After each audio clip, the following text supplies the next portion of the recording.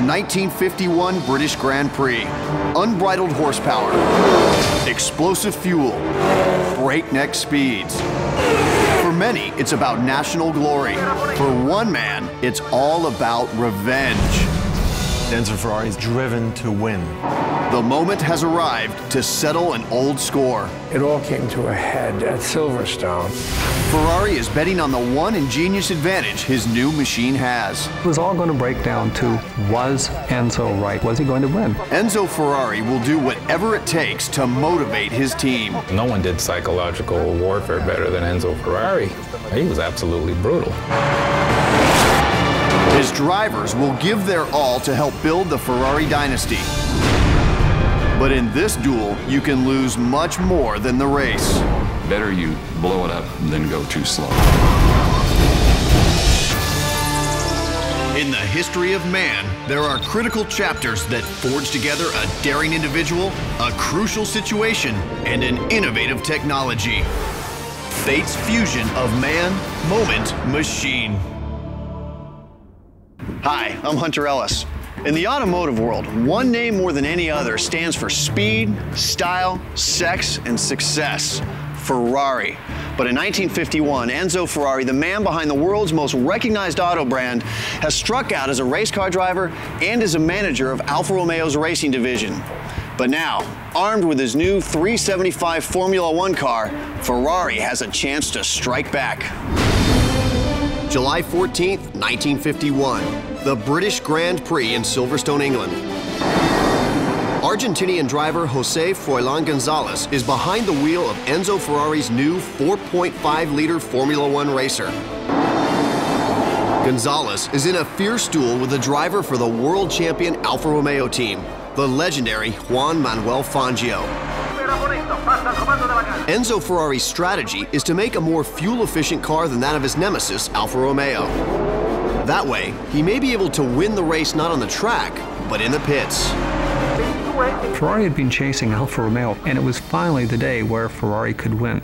They had the right car, they had the right drivers, they had the right engine, they had the right fuel strategy. They could win. This showdown has been coming ever since Enzo Ferrari cut ties with Alfa Romeo in 1939. A win by Ferrari would unseat the dominant automaker in Formula One racing, which in 1951 is the premier international automotive competition.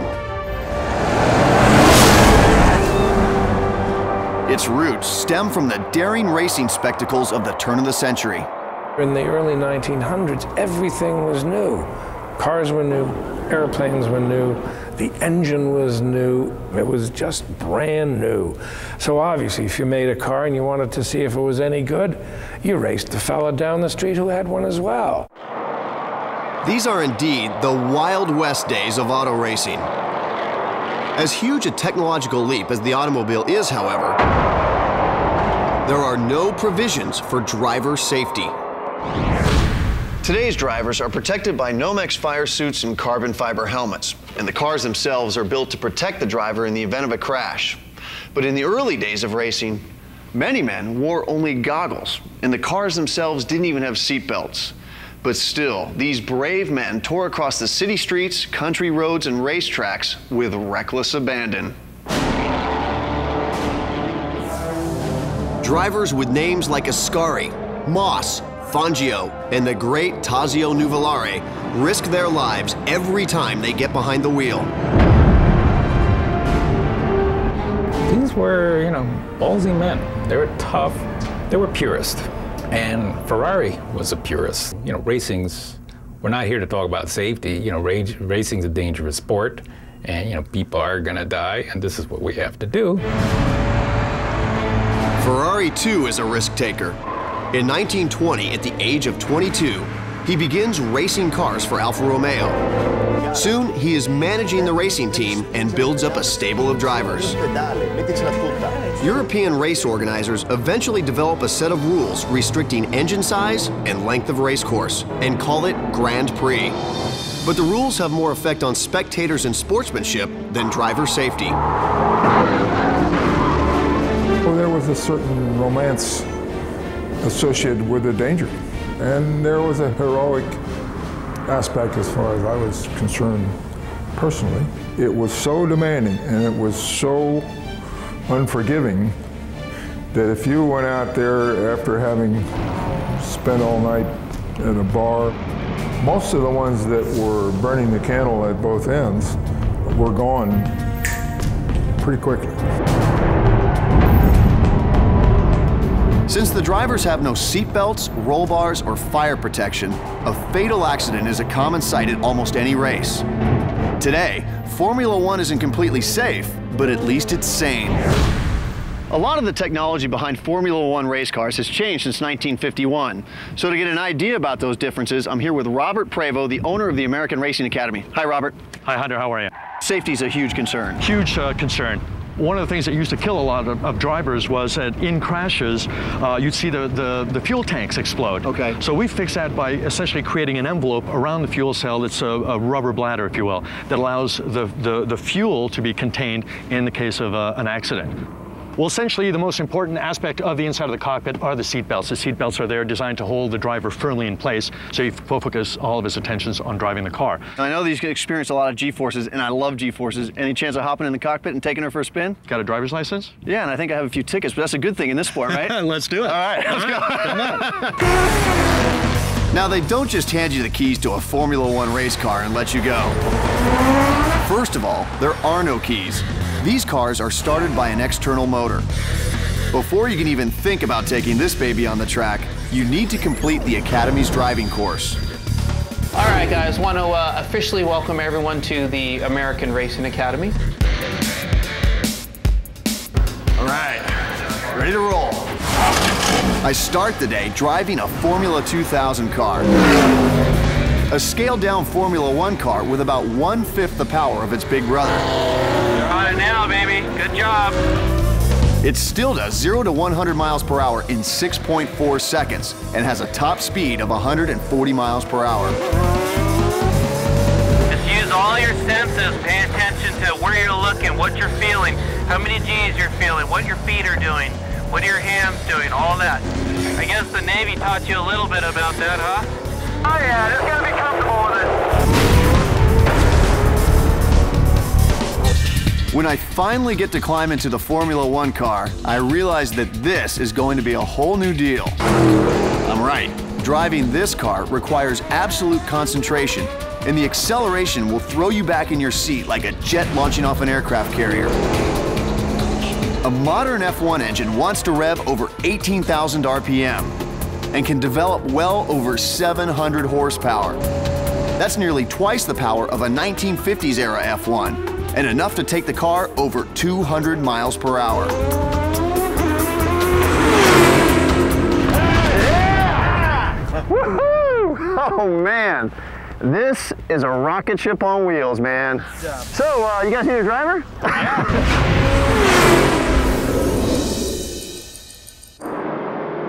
By the 1950s, the popularity of Grand Prix racing thrusts it into an intense and costly international competition. In those days, you know, the Germans wanted to win for German pride, the Italians, nationalism, you know, and all that. There was an enormous amount of pressure on a driver to perform. It's kind of like the Olympics.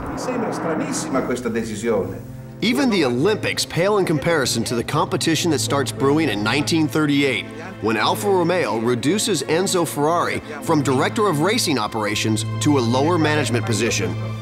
The demotion propels Ferrari out the door with a huge chip on his shoulder.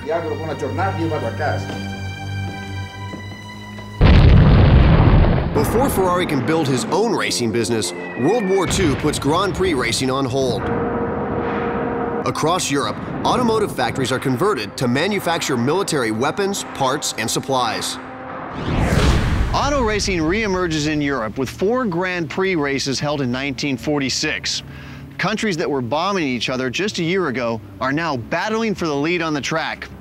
In Italy, there's a new automaker entering the fray. After being replaced as the manager of Alfa Romeo's racing division, Enzo Ferrari has a score to settle, and he's built his own factory to do it. 1946, Maranello, Italy.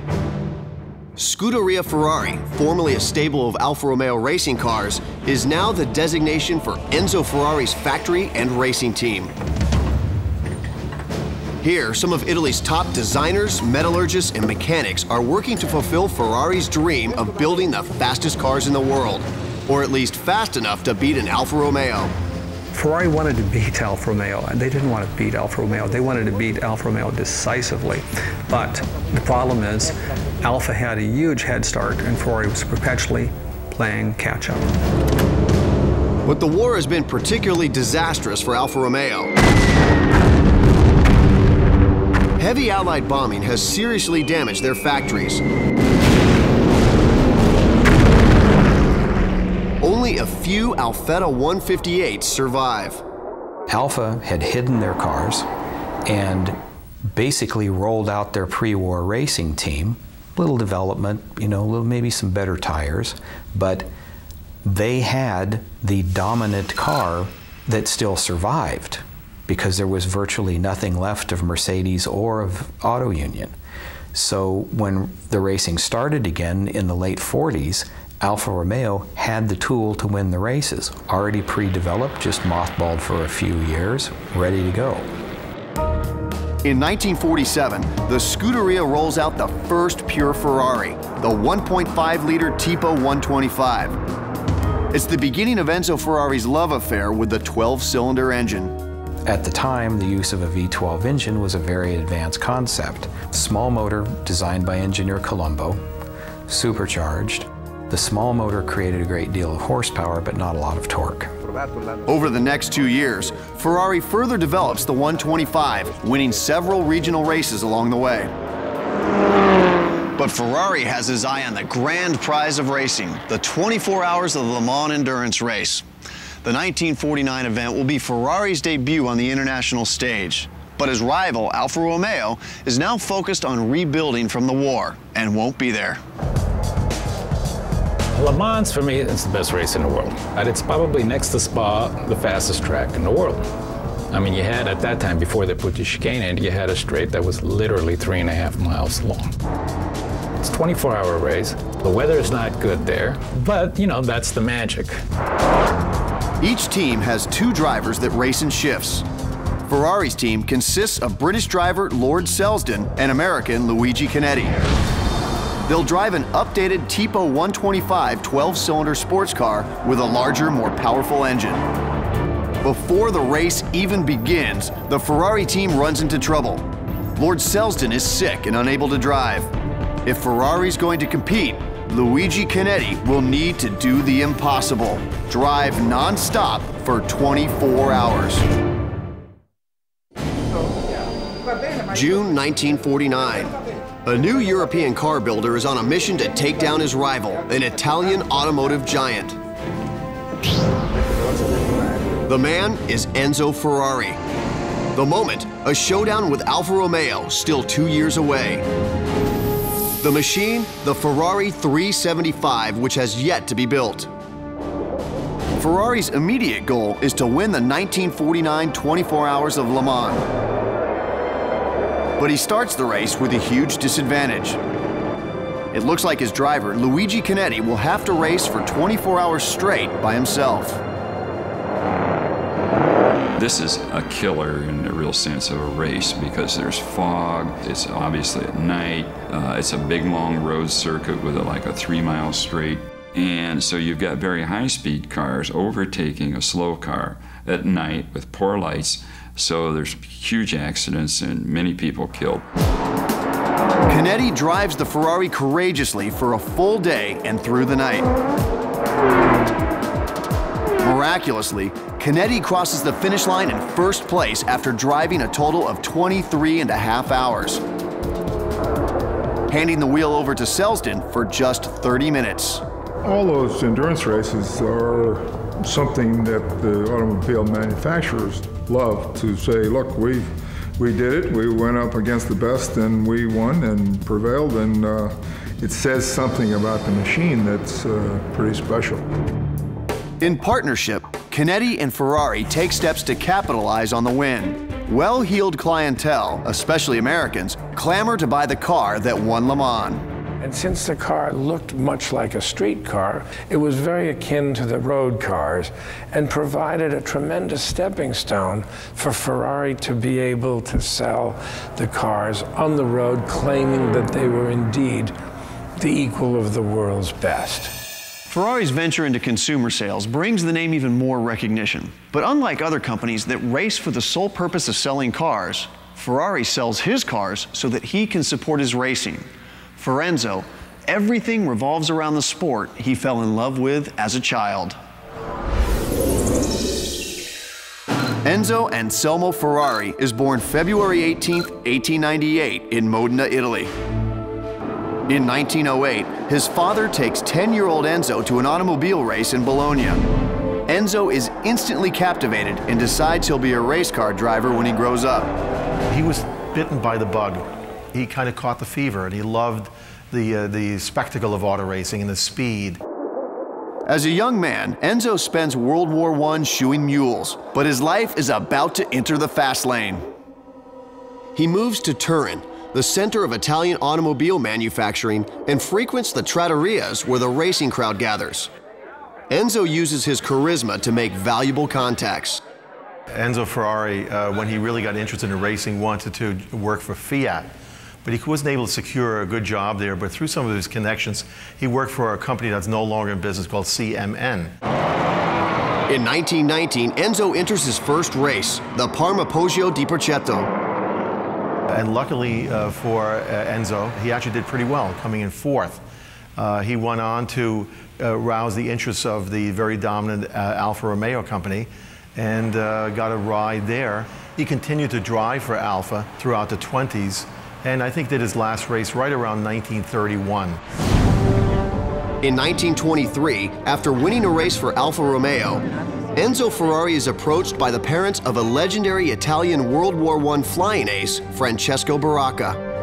Even though he was shot down and killed, Baracca's parents suggest that the prancing horse design that was painted on the side of his plane will bring Ferrari good luck. He also added the yellow background of Modena, the color of Modena, to the symbol, and that's basically the beginning of the legend of Ferrari. Enzo's racing career is proceeding moderately well until he fails to show up on the day of a major race. Some speculate that he suffers a nervous breakdown. Others believe it was illness. No matter which, Enzo Ferrari will never again compete as a driver on the international racing circuit. I think what happened, he just got intimidated and overwhelmed. And I think Alfa Romeo realized that. Even though, I mean, he was good, but, you know, certainly not top tier. Nicola started to realize that his real talents lied in organization and management. That's what he was good at. He had a talent for picking the right people for the right job, and he also had a talent, an uncanny talent, to be at the right place at the right time. Ferrari's confidence and salesmanship allow him to lure Italy's top automotive engineers away from his competition. Over the years, he recruits brilliant designers, including Vittorio Jano, Gioacchino Colombo, and Aurelio Lampredi. He's a marketing and management genius. He had the talent to recognize people that had mechanical ability, and not necessarily college graduates. A lot of the development of the cars were craftsmen, if you will, that he recognized had a genius mechanical talent. At 31, Ferrari orchestrates a cooperative enterprise with Alfa Romeo and a group of wealthy auto enthusiasts. In 1929, he opens the doors of Scuderia Ferrari in Modena, his hometown. Here, he prepares Alfa Romeo cars for competition. He was Machiavellian and justified to me that he would do anything and do anything to get what he wanted, but he had the talent to know what he needed and how to get it done. That was his genius, you know, and which created the legend. In 1932, Ferrari's wife Laura gives birth to his first son, Dino. Enzo eventually fathers a second boy, Piero, out of wedlock, and leads a very private double life with his mistress, Lina Lardi. You know, the best paparazzis in the world are in Italy and England. So you know there's dirt there, and I'm sure they were looking for it, and they felt like, you know, hey, we're the press, you have to answer to us. Well, Enzo Ferrari didn't look at it, you know, it's none of your business. You know, ask me about my race cars. Ferrari demands perfection and total commitment from his employees, resorting to hard-nosed tactics to motivate his workers. Non è possibile essere pronto in una settimana, non è possibile. Però non avete capito, io questo lavoro lo voglio terminato per sabato. Ma solo non ci sono, no, non ci sono scuse. Voglio che questo lavoro venga fatto per sabato. Io questa gara la voglio vincere. Se no me la faccio fare da Francesco, saresti in grado di farlo? Ce la fai o non ce la fai? Okay? No one did psychological warfare better than Enzo Ferrari. He was absolutely brutal. Play all kinds of psychological games. You know, there was already enough pressure, but really just to push him over the end, to really push him. In its first year, Scuderia Ferrari competes in 22 events, collecting 8 victories for Alfa Romeo. Ferrari is known to not only pit his drivers against those from competing teams, but against each other. Enzo, having been a driver himself in his earlier days, he had pretty good insight into what sort of motivation would work with drivers. If he wanted them to reach down to the bottom of the barrel and scrape some more, he loved drivers that would do that. Roberto, bello, non va bene così, ok? Ce la devi mettere tutta. No, ce la devi mettere tutta, bello mio. Ok, no, devi dare più gas, io questa gara la voglio vincere. Of course, he always pushed the drivers to go to the max. Better you blow it up than go too slow. And some drivers stood the test and some didn't, and some got killed.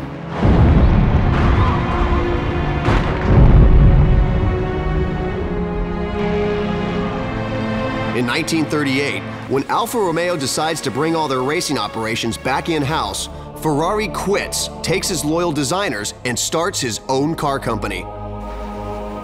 He was just itching to go racing and do it under his own name. But he had signed a non-compete, which forbade him to use his trademark prancing horse or the Ferrari name with anything associated with racing for a period of 4 to 5 years. During the war, Ferrari's factory manufactures parts and machine tools for the Italian army. After his Modena facility is bombed, an older and wiser Ferrari moves his factory to Maranello and starts all over again. Buongiorno ragazzi, buongiorno. Come va? Conoscete Dino, no? Ferrari had nothing. Ferrari was starting from ground zero, but he did have the advantage of having the experience of running Scuderia Ferrari. He did have all of the contacts, and he did have Colombo, who came back with him to work together to design an all-new car to go heads up against his competitor, his nemesis, Alfa Romeo. Va bene? Arrivederci allora. Buon lavoro. By 1949, following his win at the 24 Hours of Le Mans, Ferrari is gaining momentum.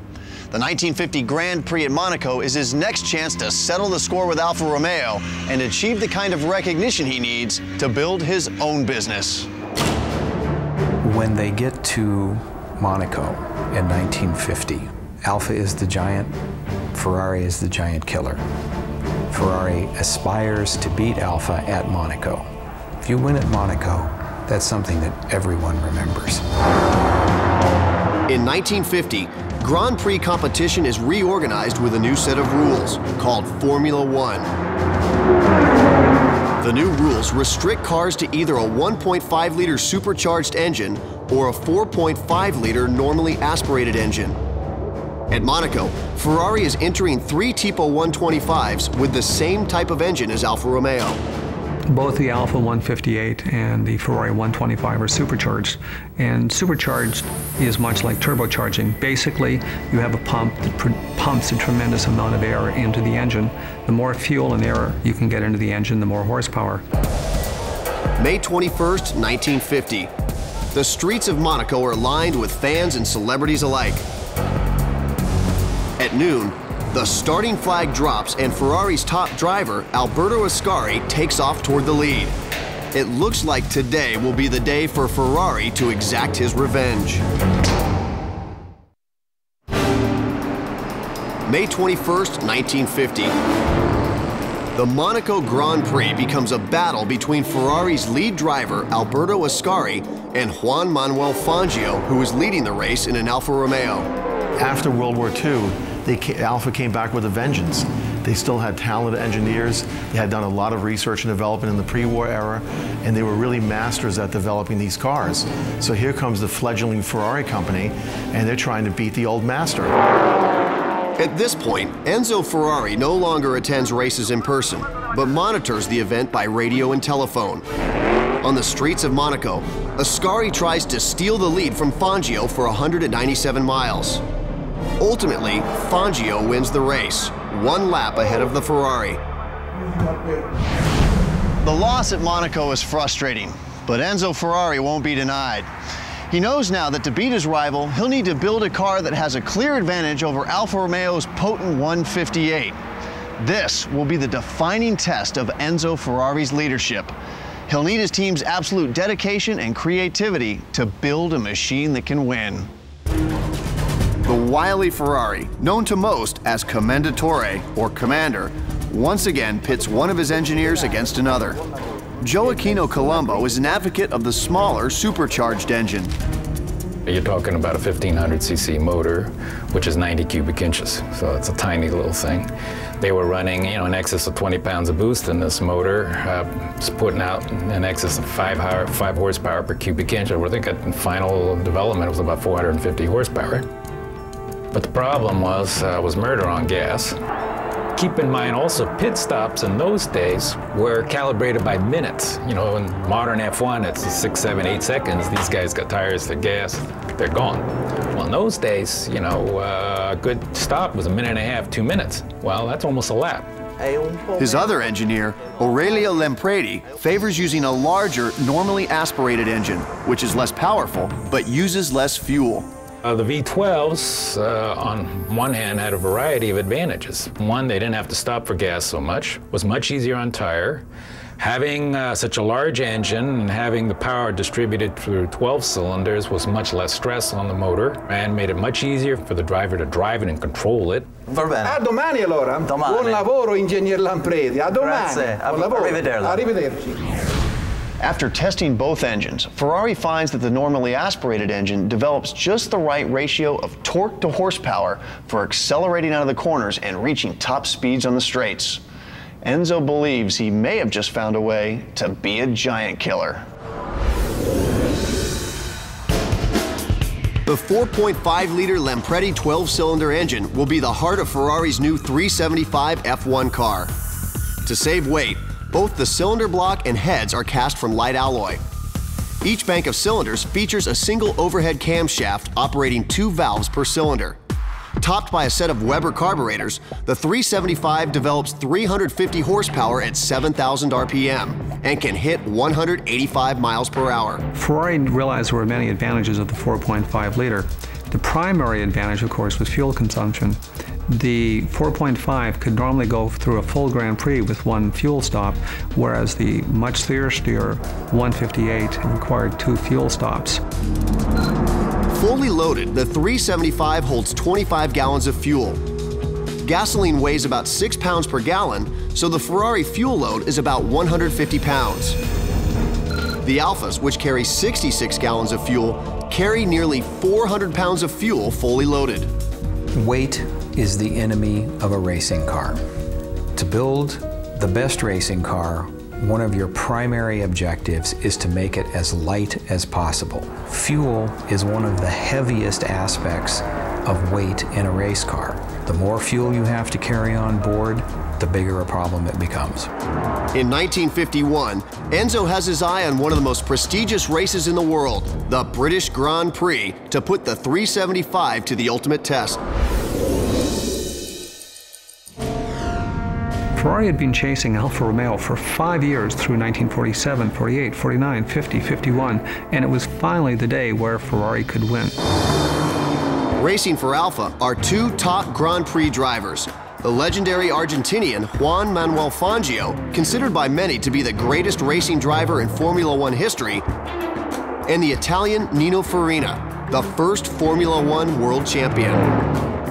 For Ferrari, it will be the rookie Argentinian Jose Froilán González, along with Formula One star Alberto Ascari. Ascari was the team leader for Ferrari. González was the new guy. But Fangio was the master. Fangio was the man to beat. But the man who has the most at stake in the race, Enzo Ferrari, isn't even here. He's at his factory in Maranello, where he'll once again be listening to the race on the radio. Although Ferrari doesn't attend his races, he has total control over every aspect of his company. He handpicks his drivers and oversees every detail during the building of the cars. He believes, though, that by the time the race begins, it's out of his hands. Now it's up to his team to bring home the win. There's a great deal of tension. Everyone's excited, the adrenaline's flowing, the starter drops the flag. All 4 men on the front row throw in a tremendous amount of throttle, dump the clutch, and immediately smoke the tires. But the race favorites, including the Ferraris, are quickly overtaken by other cars. Enzo Ferrari's dream of defeating Alfa at Silverstone may be dashed at the very beginning of the race.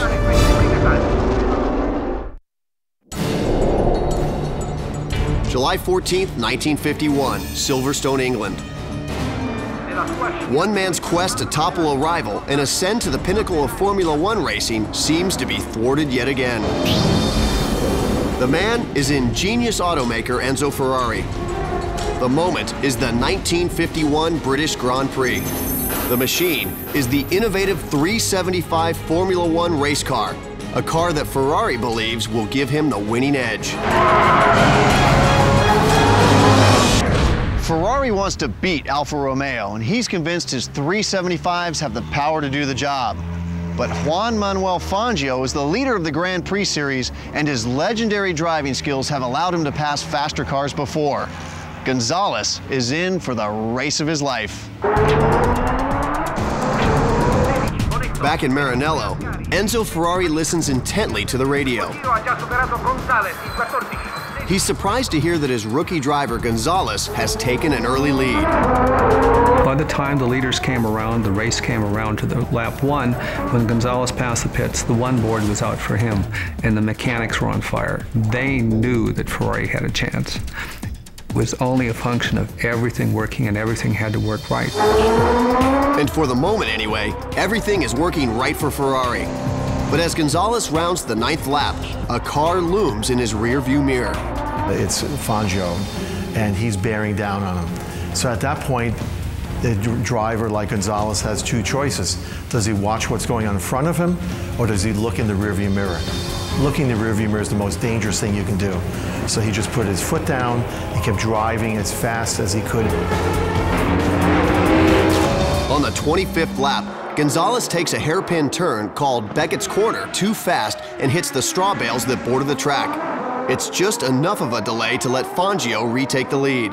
The cars were very, very equal, and the lap times weren't too dissimilar, so it was all going to break down to, was Enzo right? Was his 4.5 liter the right formula to use? Was he going to win? At the 39th lap, Gonzalez accelerates to 125 miles per hour and overtakes Fangio. Once again, the rookie takes the lead. And then he sees in his mirrors Fangio. And Fangio's coming hard. And they go wheel to wheel for a few laps, and Fangio gets in front. Eventually, both cars need to stop for fuel. Ferrari is betting that if Gonzalez can refuel faster than Fangio, he just might gain the time he needs to win. On the 48th lap, Fangio pulls in for a fuel stop. It takes 49 seconds. Gonzalez charges ahead and gets a full 36-second lead before Fangio can get out of the pits.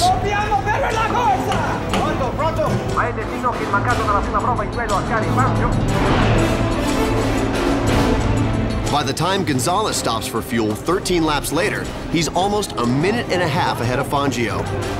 The deciding moment in the Silverstone race is clearly when Gonzalez comes in for his pit stop. He was able to get in and change 4 tires and fuel and get out in 25 seconds, which was a phenomenal, phenomenal quick pit stop for that time period.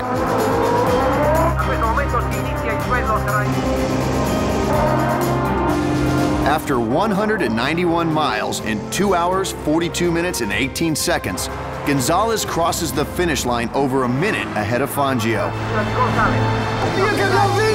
Vittoria nostra! Siamo tanto...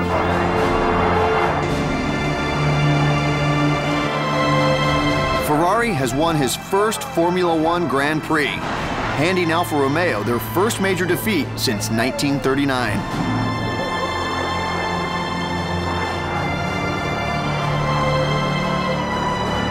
You have one of the youngest drivers in the Grand Prix circle, Froilan Gonzalez, making his first really big win. But you have this new company named Ferrari. Over 30 years later, he finally beat them at their own game, and in an emotional response, he exclaimed, Ho ucciso mia madre. Abbiamo vinto. I've killed my mother. Felicità. I think probably he may have felt bad.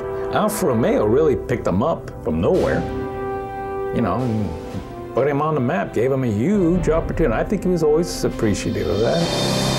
The 375 performs just as Ferrari planned. The car's lighter weight and fuel-efficient engine is ultimately the winning formula. Like a catapult, the victory at Silverstone vaults Ferrari to supremacy in Formula One and puts Alfa Romeo into the pits almost permanently. From this point forward, Ferrari racing cars become dominant in almost all forms of racing. The first 6 cars to get the checkered flag are all Ferraris. They have beat Alfa Romeo, and subsequently, Alfa Romeo analyzes their position, realizes that they cannot afford to develop a new car, and folds their tent, leaving Ferrari very much in charge, dominant in Formula One. While Ferrari is on fire in the first half of the 1950s, fate is about to deal Enzo a series of blows that will bring him to his knees.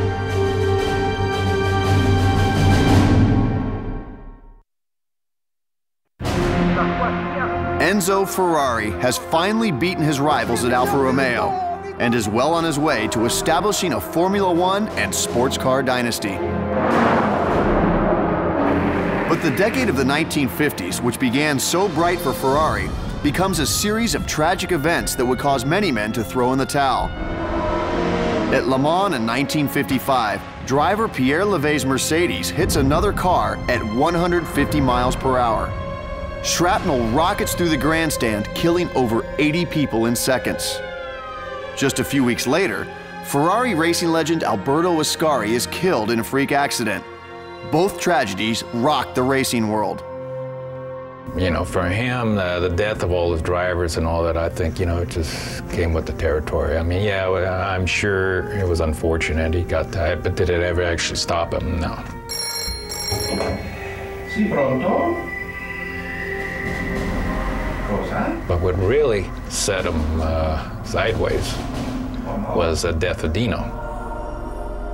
Dino Ferrari, who grows up to become a respected engineer working in his father's factory, dies in 1956 from kidney failure after a lifelong bout with multiple sclerosis.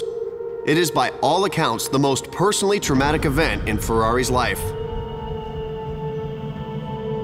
But he was still determined. He had a vision which he stuck to. He didn't really waver much from that path.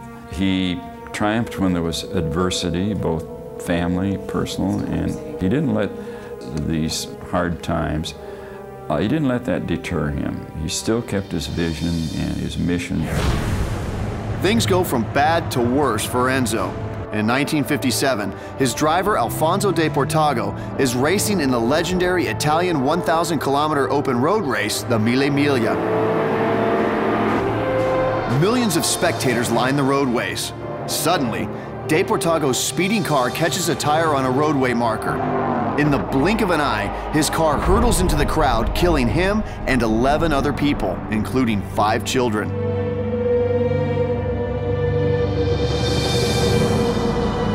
Looking for a scapegoat, the Italian government blames the tires used on Portago's car.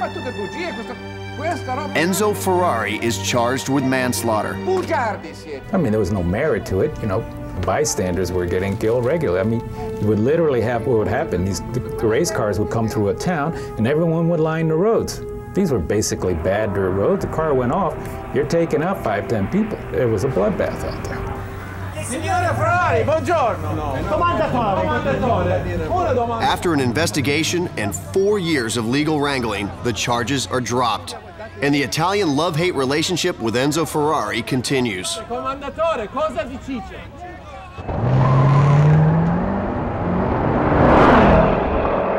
Anytime he won a race, everything was forgiven, of course, and he was back to being a hero. He was bigger than the government. They resented, you imagine all the politicians and everything. Well, the fact was he was. Next to the Pope, you know, he was the #1 guy in Italy, and he let everybody know it. In Italy, Enzo Ferrari was and still is God. Since the first win at Silverstone, Ferrari's Formula One standings have not always been on top. Overall, though, with 14 Constructors' Championships and records in nearly every category, they are the winningest team in the sport.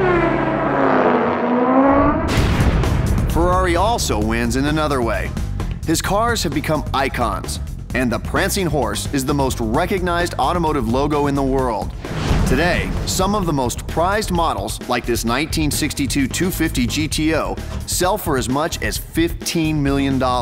Collection curator Scott Thomas lets me take a few turns on the track. I love the sound of the V12.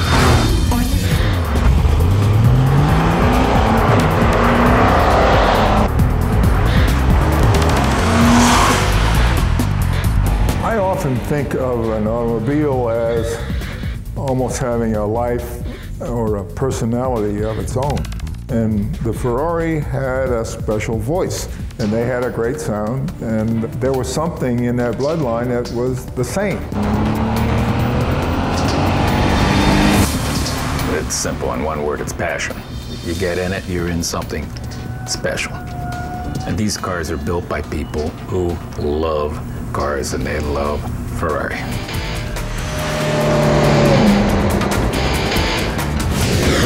Today, Ferrari produces about 5,000 cars a year, with price tags around $200,000.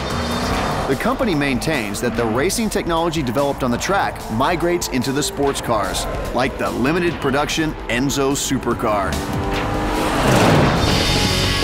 Michael Schumacher was one of the persons who developed that car. I mean, you look at the brakes, it's ceramic brakes. Well, that came from F1. The paddle shifting, that's all F1. You know, the variable cam dive, push rod suspension, you know, the reservoir, all that. The utilization of carbon fiber, it's all F1 technology. With acceleration of 0 to 60 in 3.3 seconds, a top speed of 218 miles per hour, and cornering capability of 1.3 Gs, Enzo owner James D'Orio feels it's more car than some people can handle. The problem with it, it's a race car. It's going back to Formula One technology. The Enzo, you know, it's faster than you. If you're not up to it and you don't really know what the car is doing, you're gonna get in trouble very quickly. Long after his death in 1988 at the age of 90, Enzo Ferrari's name and accomplishments are a source of pride for many Italians. I think that the legacy that Ferrari himself has left is probably summed up by those blood-red Ferraris screaming down a racetrack. Because when one buys a Ferrari and looks at the horse and the steering wheel, you think of those blood-red Ferraris screaming down the Mulsanne straightaway or your straightaway on the way home. It was obvious that he had an enormous passion for racing and for his product, his statement in the world of racing. As I look back on it now, I mean, he's probably the most influential single person in racing for the 20th century.